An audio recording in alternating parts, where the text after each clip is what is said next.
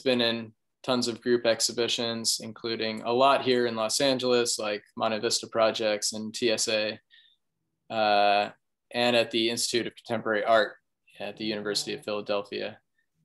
And we are very happy and proud to have John with us as a professor in the art program, teaching art fundamentals this semester, as well as sculpture.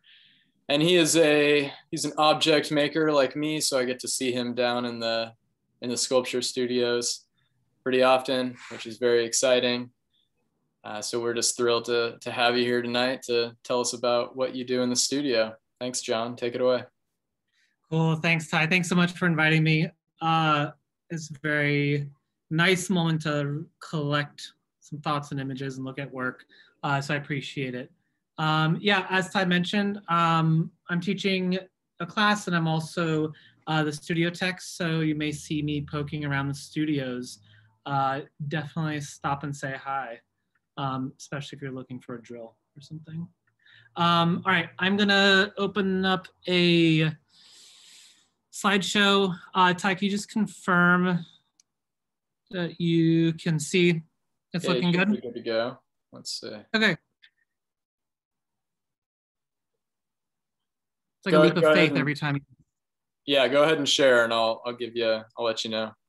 Oh, here we go. Wasn't properly sharing.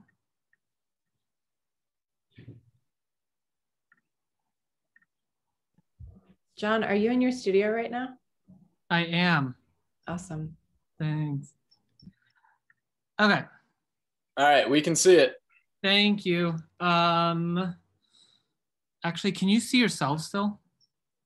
I can see myself in the bar on the side.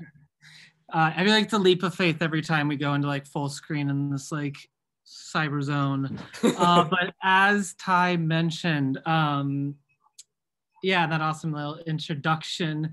What I'm talking about here is some of my work, my development as an artist, but also looking at and thinking about my influences and where that comes from. And one thing that I kind of like to point out here is that those influences and those foundational aspects of your work, it sometimes takes time to understand them, or at least it took me a long time.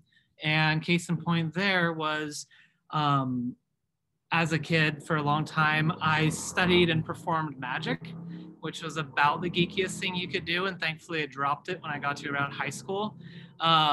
But it took me a very long time to kind of realize that that was a huge influence on me and my expectations and thoughts around art and art making. Part of me feels like art is a more socially acceptable form of magic. And I say that a little jokingly, but also pretty seriously. When I was in about 14, I went to the MoMA for the first time and I bought 3 postcards. One of them was this Meret Oppenheim postcard work of a fur covered saucer and mug, a little cup. Another was this Balthus painting called The Street from 1933. And another was this Jackson Pollock postcard with an image of White Light, which is a painting by Jackson Pollock. I was 14 and I didn't really understand. I don't know, this was my first experience with anything remotely close to contemporary or modern art as far as I understood it. But I was very confused and very interested. And one of the things that I was most confused about was this big painting by Barnett Newman called Vir Auricus Sublimis.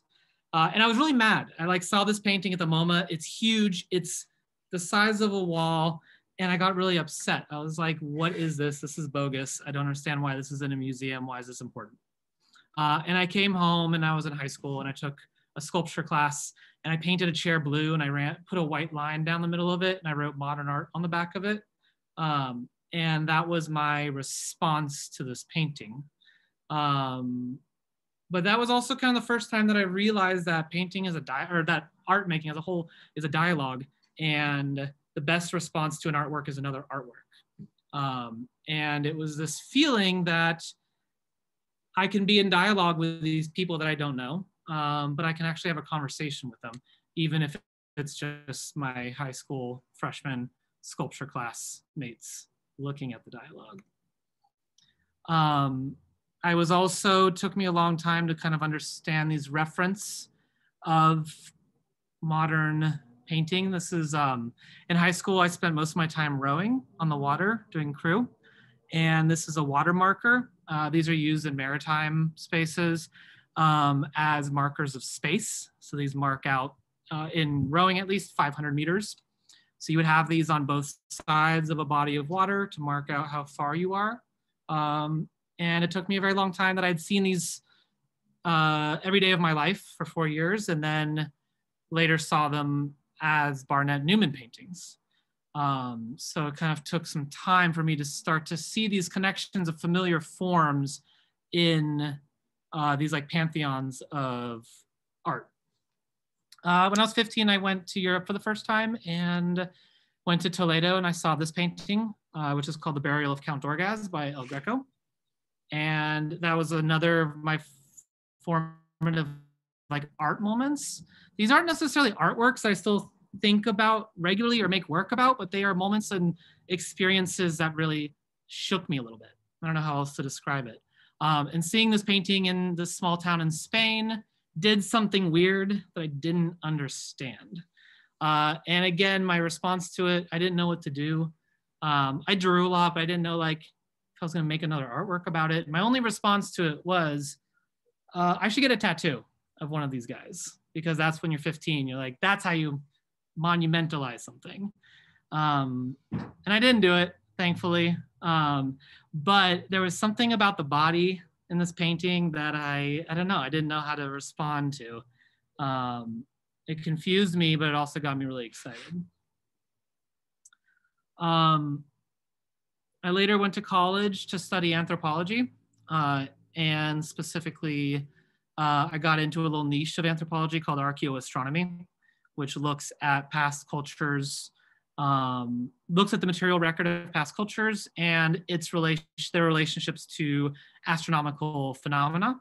So this is actually a little diagram of Stonehenge, which might be the most popular, well-known archaeoastronomy site, in that these were structures that were built and placed in relation to the passage of time as indicated by celestial phenomena, the sun rising and setting, the moon's movements, so kind of like a calendar.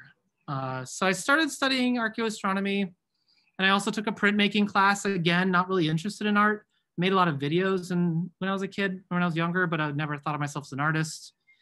And then I took a printmaking class. And then I started to realize that maybe art was not only a good way to respond to other artworks, but also to respond to the things I was studying.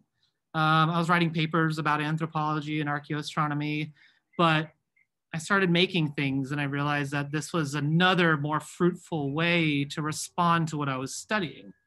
And here on the left is a lithograph that I had made. On the left and the right are images from a magic book about how to make a coin disappear. And in the middle is an image of wartime of Iraq in 2005. It was like a front page image of the New York Times. And it was sandwiched by this diagram about how to make things disappear. So this is one of the first things that I had made and was kind of responding to the things that I was studying. At the same time, I was taking an art history class and this painting popped up again. This time it was tiny on a projection.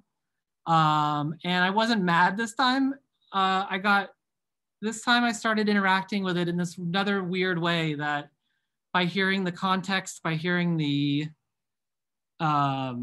historical precedent and hearing all of the infrastructure around this painting, I started to engage with just an image of it in this crazy, I don't know, in this way that was making my brain fire off.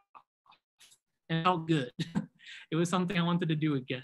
So here this painting comes up again, this tiny screen, and I'm trying to figure out why did I why was I so annoyed at this painting and didn't care about it in the museum? And then now I am looking at a reproduction of it and like my brain firing off. Also later in college, certain aspects of art and anthropology started to come together. I got a chance to do some field work as well as community work in the Yucatan Peninsula of Mexico, in Honduras. And then this is actually, I didn't know field work here at all, but I got to visit a dig at Stonehenge and actually see and meet with some of the archaeologists that were working there. This was my photography professor who led a program in London, Lynn Underhill, who sadly passed away a couple of years ago. And things started to connect, this relationship between art making, anthropology, this relationship between material production, and why was one form of material production under this art umbrella, this other one under anthropology. I also got to see this show by Martin Puryear, who was a sculptor at SF MoMA. And that was kind of one of the last of these formative images I'm sharing, because that also just kind of blew my mind in terms of his craftsmanship, in terms of his mythology, in the terms of history, the way he approached history. It really did something to my brain. It scrambled things in a new and interesting way that never left me. Oops. So I was heading into my senior year and I was trying to figure out what am I gonna make, kind of like some of you art majors. And we went to Chelsea and we went around and we saw some shows. And I joked that the most interesting thing that I'd seen all day was this van in Chelsea, parked in Chelsea with cement and rocks stacked up in the back. This is a little cell phone picture from 2009. And then I started to realize that that actually was true. That was the most interesting thing that I had seen. And that wasn't necessarily a judgment call on the work being shown or in the galleries, but it stuck with me and I realized, I don't know, there was something to this. So I responded to that with a sculpture by taking a car, a scrapped sedan, Toyota, and I took out the engine and gutted the interior. And I stacked the inside with Pennsylvania bluestone, which happened to be the stone that the Colgate, where I was at school, used for most of their buildings, including some buildings that the students had actually made as like a PE credit in the late 1800s. So this was part of my senior project. And I was really just kind of compelled by this relationship between architecture and interior space, and also specifically individual space, a car being a space for an individual, maybe a family unit, a couple of people, or maybe as teenagers, you and your friends. But it being a certain type of space that really was interesting to me. So I stacked the inside of this car with these stones, very poorly, but I did it. And then I had gotten a BA, which meant that I had a good liberal arts education, I thought, but not a whole lot of time in the studio. And I wanted to go to grad school. I kind of abandoned anthropology and I decided I wanted to keep making art, see what happened. So I enrolled in a post-baccalaureate program outside Boston at Brandeis. And I started painting for the first time. And this was one of the earlier paintings that I had made. I went straight for the big guns and started making these big paintings because they were somehow related to my body. They were somehow related to this bodily action. And I also started to realize that these paintings could maybe be responses to the other artworks that I was making. So somehow I felt like this was a response to the sculpture. I also, while I was there, had a studio visit with and met Donna Nelson, who became a huge influence on me as an artist and got me interested in Tyler's School of Art. And that was just a happenstance studio visit, but she kind of derailed me in a positive way. I was still doing these like performances also, these performance images, I guess. On the left, this is Boston, not LA, but there was snow on the ground. So I sprayed a line of fluorescent orange spray paint, and I moved the line by scooping it up one section at a time. So at the time I was thinking a lot about how to move things, how to move heavy things, how do you move a line? I think I was starting to think about my body and performance around these formal qualities of image making. Like this idea of how do you move a line. And my final project I made there was, again, circling back to rocks. Rocks have become something, big stones have become something that I've come back to quite a bit. There was a big rock on campus right outside the Rose Art Museum, and I wanted to move it. So again, I'm thinking about moving these heavy things. So I started digging around it. And I started digging in this pattern and this shape that actually had to do with the way that you approach the rock, so that other people, when you're looking at it, relates to the way that I'm digging around it. I made certain decisions, which in hindsight, I'm still kind of curious about, like the decision to cart off all of the dirt that I dug out. Now to like another location you see. I kept the little rocks that I found on the way. So I'm thinking about this performance action as an image already.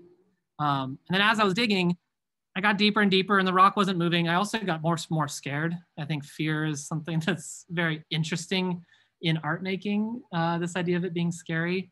And as I kept going, I realized just how huge and heavy this rock was. And I started getting really freaked out about getting crushed by it. But I kept going, and I found out that there was another rock underneath it, which I felt like was a very poetic ending. I decided to take that as a cue to stop. But it did leave this situation, this like art site, right? It's like an installation kind of, but it's more of a performance than an installation. So it's this like art site. This was the way I was thinking about it. And I really loved how as you walked up the hill, there's a hill in front of it. As you walked up it, the slope of where I dug down allowed you to come up and become eye level with this rock from about 40 feet away. So then I kind of realized the most interesting thing that I did was I made this rock float.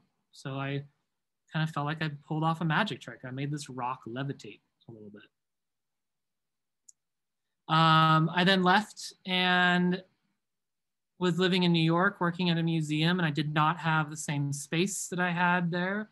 I didn't have the same access to like sites and spaces as I did before. So I kind of had to like resolve my thinking and issues with this previous project, again, by making another artwork, in this case, another painting. So I made this painting in my apartment in New York as a response to that performance installation project.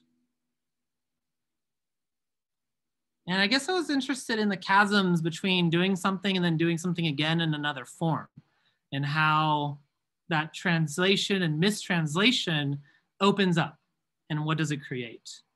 I kept making more rock art, for lack of a better term. This on the left-hand side was, I called it my walking rock painting. It's like a walk that grew these ski pole legs and started walking off.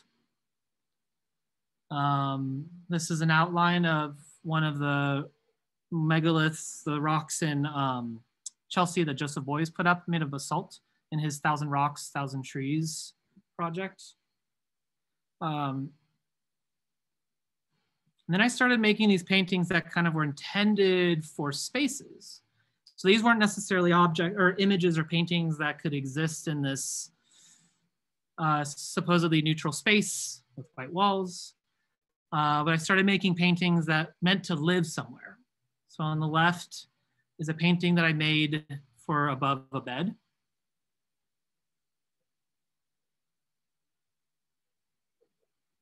On the right is a painting that I made that was meant to be installed at eye level next to a door or an entryway. And that is On the left, it's acrylic in oil, I think, on canvas. On the right, that's a oil paint on wood. Here I made a painting of a mirror, which was gray paint on linen on a plywood to the same dimensions of this mirror below. So I started replicating spaces and making these things. These interior domestic spaces became kind of my sites. They became my zones where I was making work for them, for other people, mostly friends. And then I went to Tyler School of Art in Philadelphia. And it was back to these like kind of sterile environments. These galleries, these are critique spaces. So spaces that you would maybe make work and show it in. But I just kept responding to the spaces themselves rather than necessarily making things that should go in there, which becomes trite after a while. It's a little bit of an empty hall of mirrors, but some interesting things kind of started to come of it.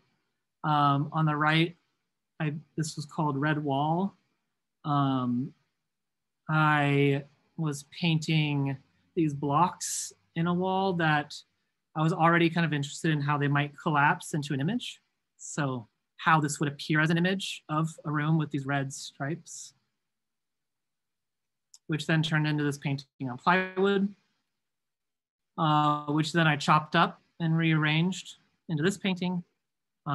This is like house paint, I think, on plywood. Then I put that in a different room, which turned into something else. This smaller discrete object in this big white room with this red box in the middle.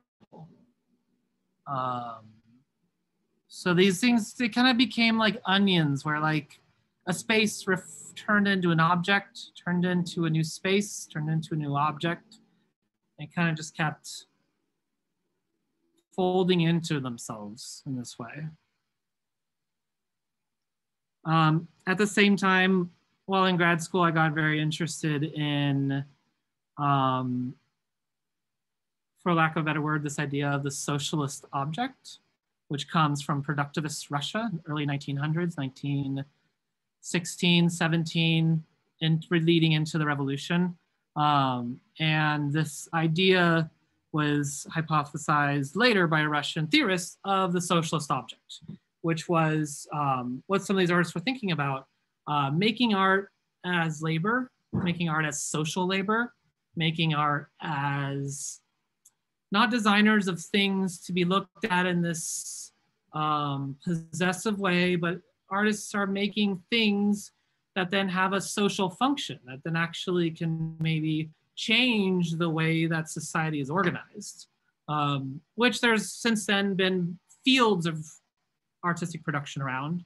But there's something really interesting about that. There's to me, because they were positing this idea that maybe we make things, not only artworks, but also objects, tools that are not possessions, but are comrades. So this idea of living alongside the objects that you make and you use. Obviously, this is a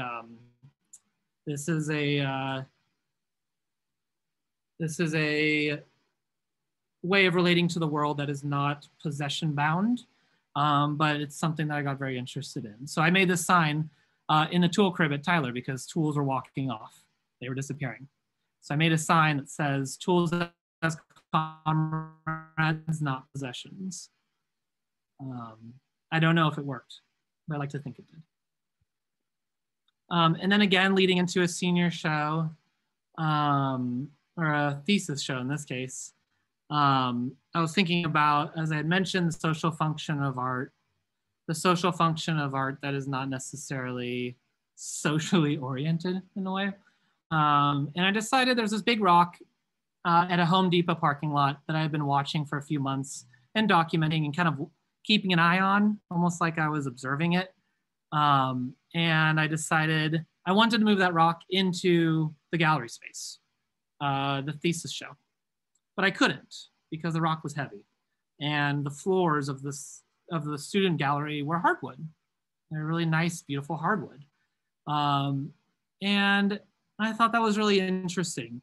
I started to kind of have this feeling that the expectations around us as art students were to make these things that the exhibition space couldn't handle. And I meant that really literally in this case. I wanted to move this rock into this gallery space, and the studios were made of concrete floors. They had gantries, they could lift 2 tons. They were like outfitted for heavy lifting. And then I was trying to extrapolate that a little bit to the theoretical or social heavy lifting that we were kind of expected to do. But then we kind of ended up in this nice space that could not support the weight of the things we were making in the studios. And then also as an extension, I was thinking about how they couldn't necessarily support the weight of the things that we were trying to do with our work. So in place of the rock, I put this gantry, which was a 1-ton gantry. And I made these paintings and drawings and lamps around it that were all about the space. I was making these paintings and drawings about the space. And each one of these had a different style to it. I was really kind of wanted to like interrupt the idea of like a stylistic practice. They were kind of each different moves that feel like they're from different artists or something. And I made the gantry float. Again, a little bit of a magic trick. But this idea of the gantry was kind of ill-equipped to do the heavy lifting that was kind of expected of us, or expected that we wanted it to do. So then I made these kind of design-looking objects, sculptures that were illuminating these paintings about the space that you were standing in. And then these drawings of the space that you were in also. Paintings I felt like failed miserably. The sculptures, lamps were interesting and set me off on a new path, but the drawings I actually still really loved. These drawings of the spaces. After Tyler, I moved to Los Angeles and I did a road trip on the way, as every great move requires.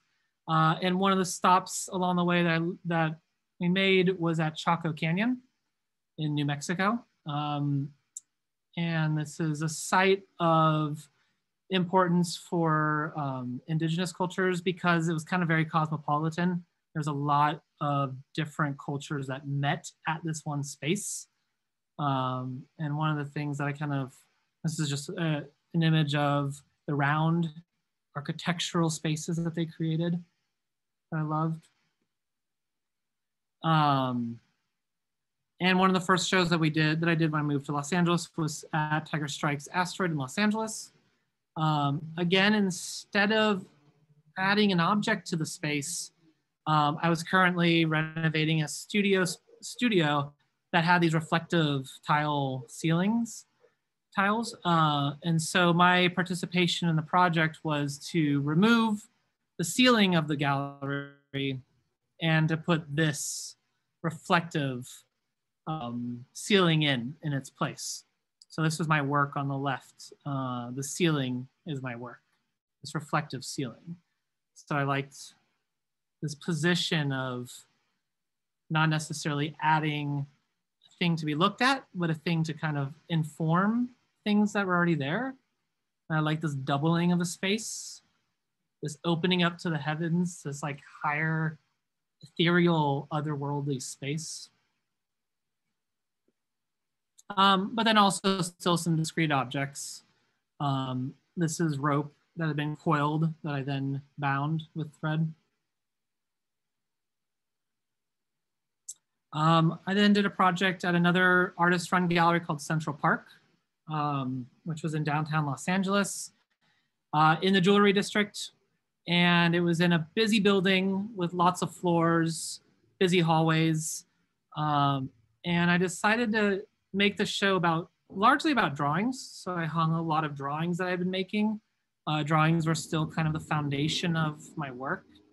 I don't often show them, but I decided to show a ton of them in this case. And I put them all in the hallway, which was this kind of public not public, but semi-public space where all the inhabitants of the building could interact with them. Or I don't know, I just wanted to see what happened when they were there. And then the gallery itself, I emptied, the gallery didn't put any objects in there. We also took the door off of the gallery space and just left this mesh outer door so you could always see into it. And I painted the gallery. I painted specifically the support beams. So these were cement structure of the entire building, the entire high rise that was kind of visible on the interior space of the gallery space itself. The spaces, the walls, the surfaces were painted the same color, depending on which way they faced. So I'm thinking about orientation. I'm thinking about the way that we orient ourselves interiorly in a space, but also exteriorly. And also this is the way that this is painted and made also has some references to art historical, a lot of art historical projects, including Barnett Newman a little bit with these stripes on the right, but also some constructivist ideas and de Stijl design ideas. So I was very interested in kind of this line between art, these lines between art and anthropology. Where do we make these lines and why?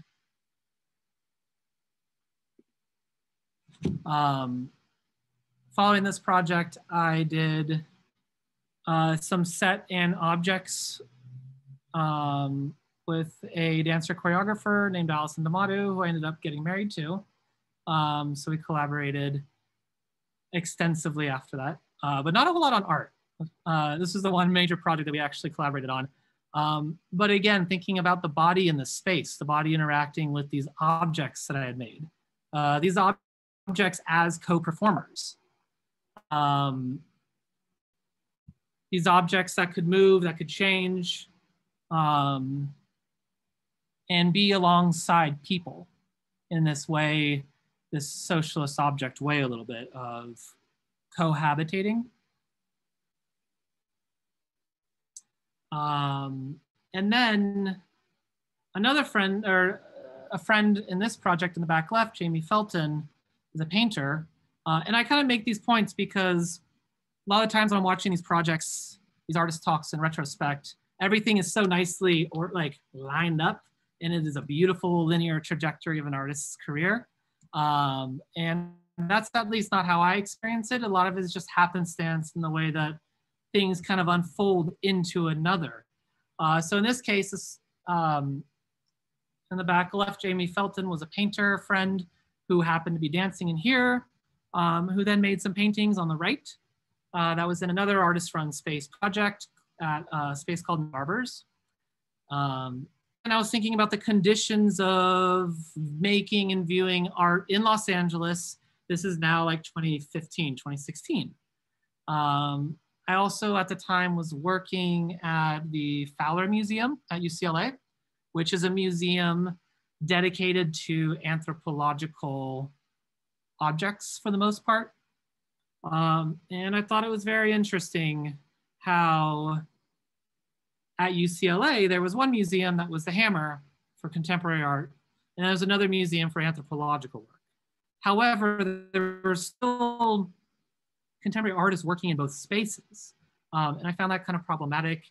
But I was still interested in these lines between when is an art object no longer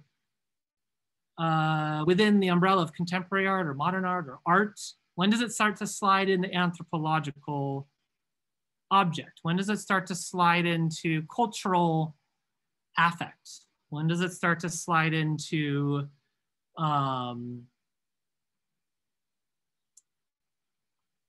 when does it start to move out of that space? So for this project, Jamie Felton made these paintings.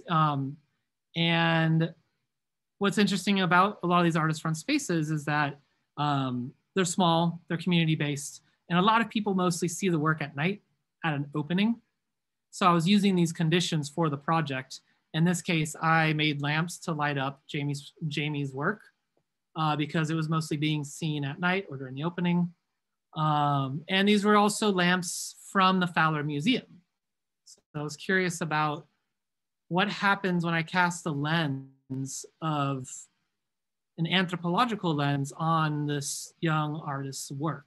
How do we maybe look at it differently? How can we decentralize ourselves or the artist, denaturalize it a little bit, and look at it within context of a larger culture?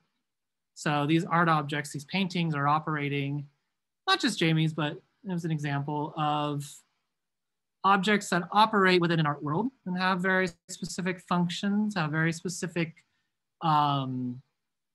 capital, different forms of capital, monetary, social, old, young. But then I was trying to kind of like zoom back a little bit and think about, well, how does this fit into a larger idea of material culture right now? So I tried illuminating her paintings with this anthropological lens, kind of literally. All this time, I was also making a lot of video work, which I showed a little bit with a collective. And I like video because it's kind of made for the screen. So looking at it over screen is kind of like the primary way of seeing it. Also looking at, but I also really liked having it in space. So on the right is an example of a video work that I had at project with a lot of artists, fantastic project called Spring Break. Oops. And I started also turning the lens towards myself a little bit more, watching myself working in the studio, watching myself doing things. I was using video as this ethnographic medium a little bit, meaning as this subjective, as a subjective viewer of something else and try not to bring my own objectivity to it. But then I started to have to like be a little more reflexive about that. Because anthropology as a subject is very interesting, but as a, like, one of the problems that started to develop in the past about the past decade is basically anthropology as an extension of white supremacy and as an extension of Eurocentric, Anglo-Eurocentric worldviews, which it was used for a while. At the very beginning, anthropology was kind of born out of trying to show how certain cultures or certain people are superior than others. And thankfully, we've moved pretty long ways out of that, but still, a European American idea of anthropology is largely white people studying non-white people. So I started to look a little bit more at the anthropological lens itself, so rather than using it as the lens to look at these things. I kind of wanted to think about it a little bit more reflectively, a little bit more about how can I maybe look at myself that same way. So I was making video. I also started making these sticks, these scale sticks, which operate a little bit as paintings, but they're also operating for me as references for other things. I was making these scale sticks. They're often used in photographing objects to demonstrate scale at digs and archaeological sites that are used, but they're also used in crime scenes to document the size of things, what's going on. And they're kind of like trying to push against photography's ability to kind of take scale out of the equation. So I was making these scale sticks and I was just kind of documenting what was going on in my yard, in my house. Limbs were tree limbs falling, birds' nests being formed and stuff dropping, palm tree fronds. I just kind of started documenting my own world, my own yard. And then I started documenting other artwork. So this is an artwork on the left, my scale stick. But when put next to another artwork, it starts to behave a little differently. It starts to act and function as something else. I see them as starting to point backwards towards these other things. I also really like the way that they relate to photography in that they are super textured and they're actually like gunky and they're actually very not smooth. But when you take a picture of it, they kind of get smoothed out, turn into something else. They're still handmade. There's still these affect, cultural affect, I guess, of my own production. So that was kind of my answer to these like group shows that are popping up all the time in Los Angeles, where you were basically meant to make an avatar of yourself and then put it in a group show where they can hang out with other avatars of other people. And then you add in social media and it really, I don't know, I was finding it very problematic and uninteresting. So I made these as my solution to like the Instagram group show where you saw it over Instagram and everyone was there over as artwork. Unfortunately, they didn't take off, so I wasn't invited into a whole ton of shows with them. I haven't been able to see them operate the way I wanted to, but they did move around and they got, you know, they're in some shows. And I don't know, they're kind of little experiments. I just wanted to see how they behaved with other objects. Did they behave well? Did they misbehave? Were they annoying? Were they nagging? So then I started the scale idea in applying it to other objects.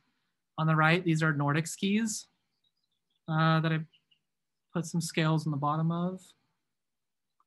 And then around this time, I was invited, I got a grant to do a project revisiting the wall painting project that I shared earlier.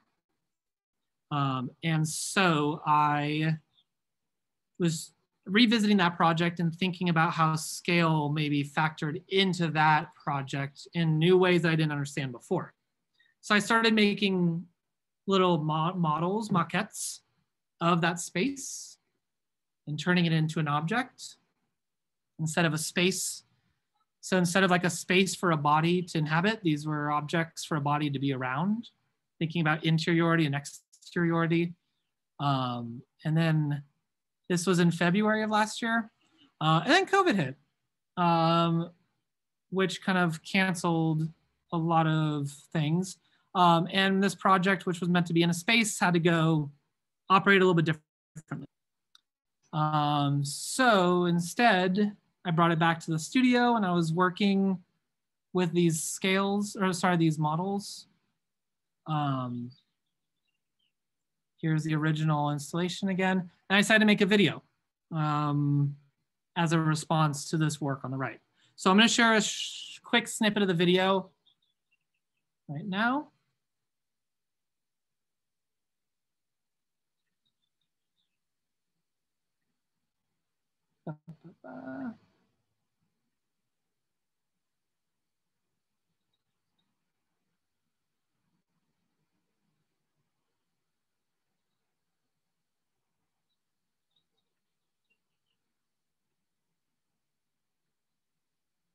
Okay, here we go.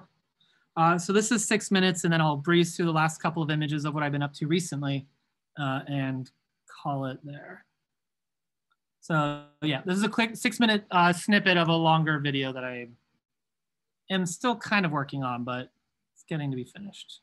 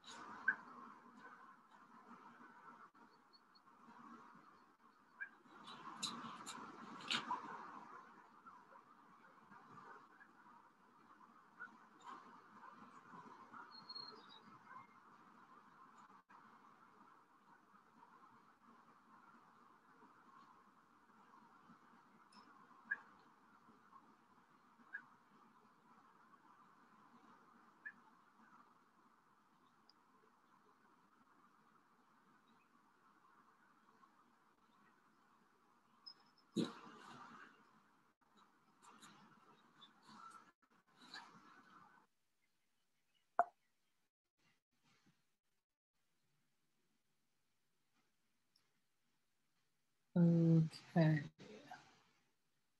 Oops. Ty, how are we doing on time? I had a couple images of recent stuff, but I'm also happy to cut it there. Keep going? Or, okay. Okay, so let's see, where were we?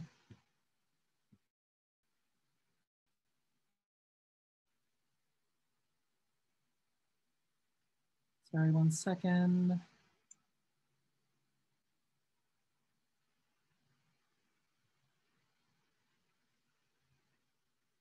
Okay, so yeah, this interior painting space then became a stage for me for my practice. And then the practice space around making things becoming this bigger performance in the show. Yeah, this is very new. This is fresh, so I'm still processing, trying to figure out exactly what's going on, but there is a longer video that goes along with that. And then just some of the things I've been up to since then. So this is like the past year in the studio, making some stuff, still thinking about image, scale of an image, the way it organizes space, the way that an artwork or an image can operate in the background to be something that other things are measured against. The way that like it can be used to detect movement and detect change.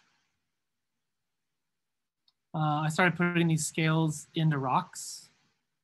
And I got super interested in craft. Has never been like a subject that I've been particularly knew how to like address or incorporate in my work in terms of like art making. But I started getting very deeply interested in rock and stone carving. Not quite like figurative carving, make a body out of a rock, but actually like stone inscriptions. So the way that monuments and rocks, and gravestones especially, are carved with lettering. So rock cutting and some masonry techniques. What happens, I don't know, these are, I guess, scales that are trying to detect like the interior space of these things. They get sunken down. And then also starting to combine this painting object with rocks. Over the past year, I think everyone's been thinking about monuments and monumentality and how do things stay after you or a historical event and explain what happened, or don't explain what happened, but give a narrative that you want to control. I also really like rocks, I've realized over time, because they're in between being a place and a thing. When they're this big, they're a thing. When they get really big, they become a place. And I think that's very interesting, that slippage. How do you turn it into a tool? How can a place become a tool? I felt social media, I was thinking a lot about how social media is a tool, but it's becoming a place to go to rather than becoming a tool to use, which relates back to the idea of a socialist object. And then here, relating to what I mentioned about rock carving, also been working on learning Trajan brush stroke lettering. This is some of the first still intact lettering of this alphabet, and how that became formalized and how lettering allowed language to be reproduced. These are made with a brush, flattened out, but learning I've been teaching myself how to do Trajan brush letters. And these things are starting to come together in interesting ways. I guess I've been thinking a lot also about language recently. Language and monumentality, language and art. I think the times when I find art most successful and most interesting and it gets buzzing is when language starts to fail. And then this art thing starts to kick in. And yeah, that kind of brings us up to now with a couple of sketches of what I'm up to. And that's it. Thanks you guys so much. Thanks for letting me run over. And I don't know, Ty, do we have time for questions, or if there are any? Yeah, that was great, John. Thank you.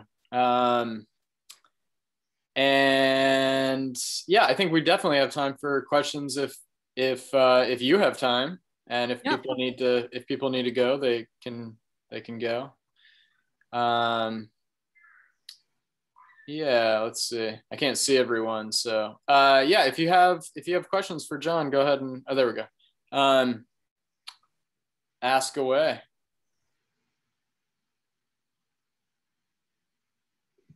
I did have one question with your scale that you were kind of experimenting with.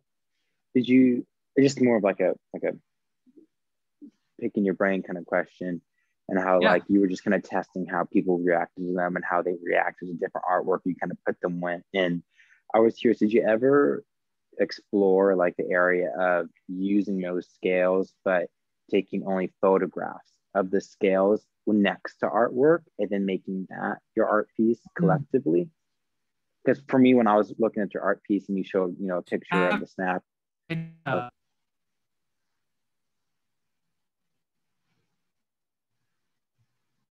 Sorry, I think I cut out. No, it's sorry, I'm back. What was the last part, Zeke?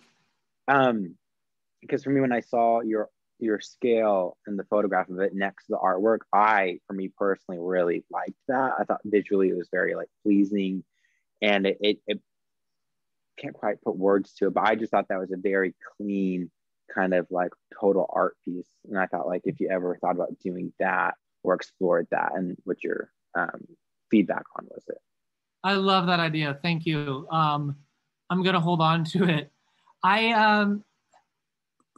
No, I haven't, because I tend to think about the way that these art objects operate in different arenas and different spaces, almost like in different theaters. There's the like primary experience of being there and seeing the thing, but then also the way that we interact with art now through screens, through all sorts of screens, emails, social media, blah, blah, blah. That's a different type of primary experience. So in a way, I feel like seeing it as an image on a website or on Instagram has kind of become the primary experience of seeing it actually.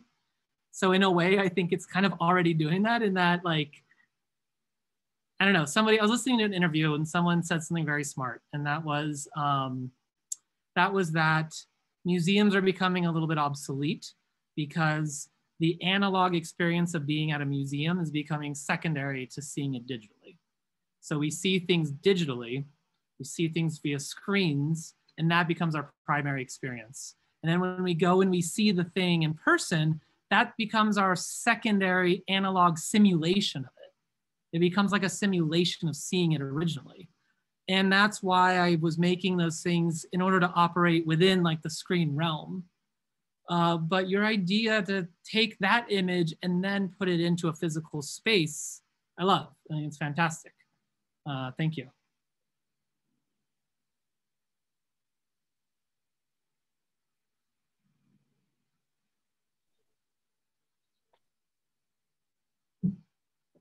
Other questions?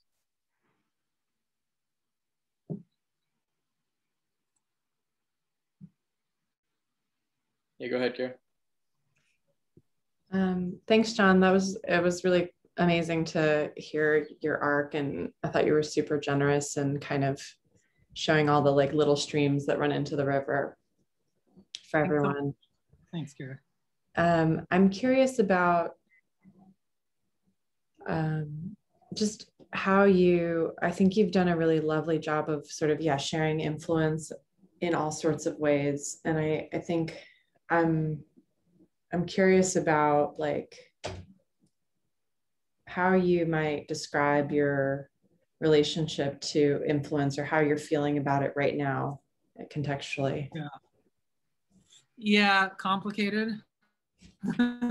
It's you mean in terms of like artistic influence as a as an entity, or any influences right now? I think I was trying to go a little bit broader than just art historically. There's, kind of beyond anxiety of influence, which I think all artists deal with, understanding kind of like the beauty and curse of having a context around your work and playing. But I think you, more than most people that I have listened to lecture about their work recently, are sort of like calling it out very specifically, and sort of actually in dialogue with it, like wanting to have a conversation with the art historical reference, or wanting to have a conversation with the idea of, like you were talking about, socialist, or constructivist art, like the kind of conceptual conversation between artworks has been kind of an important part of your work throughout. So yeah, I'm curious how you're feeling about influence at this very moment, and then if that extends outside, um, the art historical world for you, and if so, how much?